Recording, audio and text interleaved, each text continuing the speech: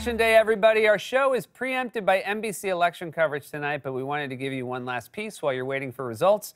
Here's my brother, Josh Meyers, who sometimes looks like California Governor Gavin Newsom and other times looks like Matthew McConaughey. Enjoy, make sure you vote, and we'll see you on the other side. Good afternoon. I know I haven't spoken to you in a hot minute, and I say hot minute because my great state of California is on fuego, and not in the good way. The state is literally on fire. As you all know, today is Election Day. We sent vote-by-mail ballots to everyone in the state because if you haven't noticed, we're in the middle of a pandemic.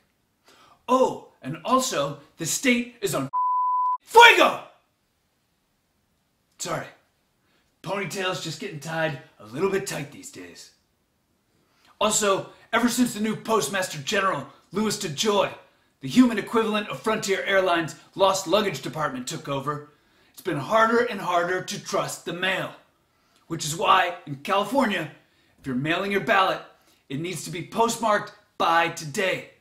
But we'll still accept and count those ballots as long as they're physically received by November 20th. You heard me right. 17 days later, and guess what, everybody? It's fine. You know, part of me wants to say that California is a toss-up state. I'd love to give Republicans a glimmer of hope and say, oh, we don't know who's going to win. Maybe California will go to Trump. But really, we already know. Because California is solid Biden country. Suck it, OC. But in a lot of states, anything can happen. Not only in the presidential election, but also in down-ballot races. For example, here in California, the San Joaquin Valley road chota Devin Nunes is favored to win re-election. So truly, anything can happen. Now, Texas is a true toss-up. And for that, I'd like to check in with my broham from Belowham, Mr. Matthew McConaughey. Hey, McConaughey here. I've got a new memoir on the bookshelves called Greenlights.